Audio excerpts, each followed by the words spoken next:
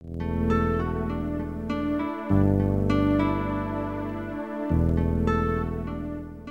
of the first steps to become successful using your meter is to become familiar with its function and its operation. Now you'll notice something in common on all of these meters. They have rotary knobs, they have buttons, they have a number of input jacks. Well, starting right over here on the most basic meter, you'll see two input jacks. One is common, the other one's a voltage or ohms or a diode input. Now all the meters share these, but you'll also notice that they have a number of other jacks. For instance, if it has 4 jacks, it may step up to measuring current. Remember those fuses we checked a few minutes ago?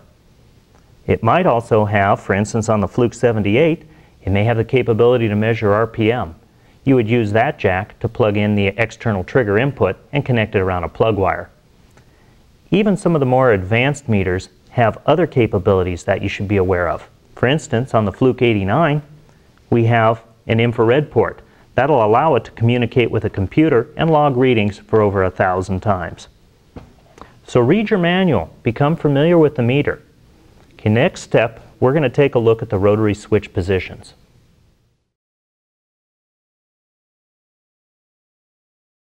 You can see on this meter we have several positions along the bottom. First of all, we have the off position where you'd want to place the meter, even though it will automatically shut off the display if you let it set for a period of time. That keeps the battery alive for you a lot longer.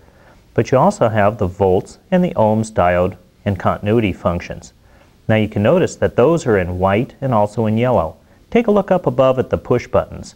You see the white and yellow used in these buttons? Those would be used in conjunction with the rotary switch position in order to gain access to that particular function. You can see on this meter, the Fluke 73 Series 3, we've added a couple things. Well, the main thing, current. Take a look down at the bottom of the rotary dial. You can see the amps DC and amps AC position. And of course it added the 2 other input jacks. Now the other functions remain pretty much the same. You have volts AC, volts DC, you have a millivolt position, and that's primarily used for your accessories that you want to run on the meter, such as your external current or your pressure or temperature. You also have ohms function, you have a continuity beeper function and diode test, and you can also see the yellow writing down there. Well, that refers to the button that's in the middle, and you can access a touch hold function, and we'll talk about that a little more in a few seconds. The Fluke 78 is an automotive specific meter. Now you can see on this meter that it has several positions around the rotary knob, and some which we haven't talked about yet, such as temperature, and we even have dwell, and some other items. Well, let's start at the top. The volt AC function and volt DC, dwell, RPM, resistance, even temperature, and amps, you can see where they're written in white. What's unique to this meter also is its ability to measure frequency, for instance, frequency AC, frequency DC.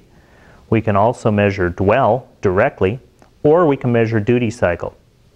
RPM is another function that's widely used, and you would use your input jacks at the bottom to plug in your external trigger input.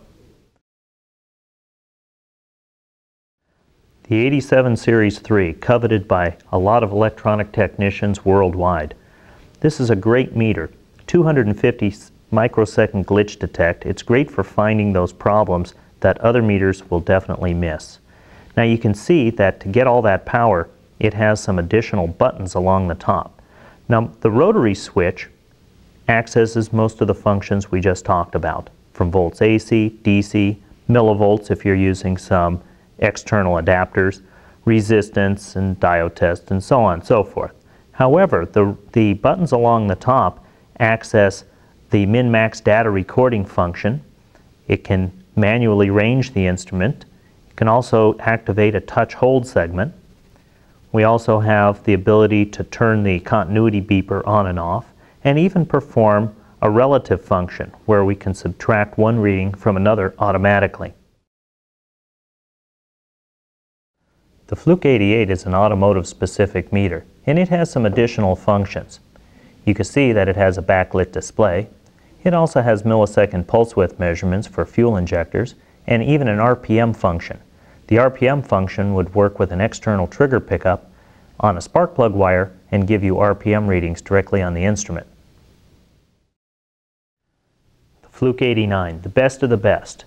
This one has a dual reading display, and you can see on the rotary position dial it has a lot of auxiliary functions. Now many of these are printed in blue. You can see the blue button right over here. This is the button you would press to go ahead and access those additional functions. Now it also has a yellow button. This one's designed to access some of the function tests that are above the soft keys in the upper section of the meter, such as its fast min max, again 250 millionths of a second data recording. Also a logging function which will record over the 1,000 readings, and you can even set the meter with its own time clock set to your time zone so it'll tell you when a signal is changed.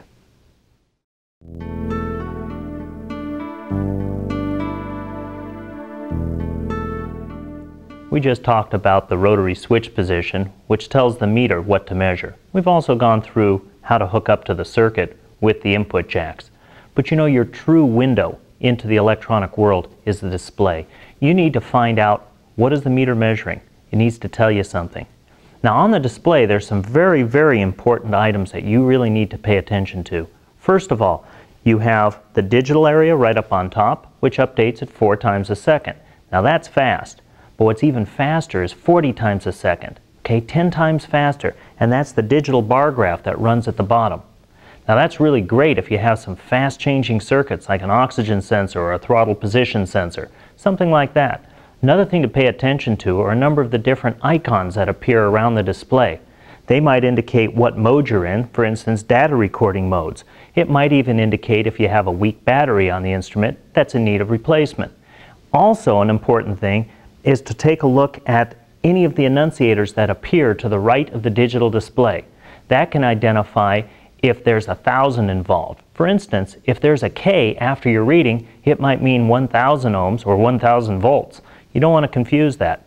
Also, you have decimal places. Count your amount of decimal places. Anytime you see a decimal and then the reading, it's less than 0. So go to the manual, review the manual, make sure you're fully familiar with that, and then we'll go ahead and go over to the simulator board. Let's make some measurements.